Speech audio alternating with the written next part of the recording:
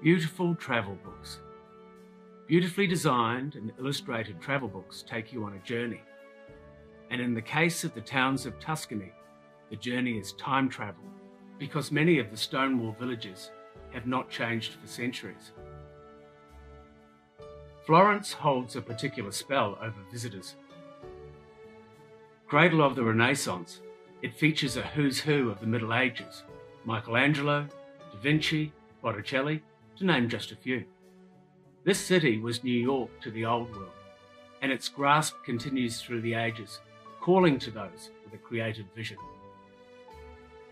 Sydney-based artist Nafisa has been drawn into that web, into that Tuscan spell, since her first visit 20 years ago. She is the distinguished winner of the Florence Biennale Gold Medal, a regular visitor to Tuscany and Milan, and a lover of all things Italian.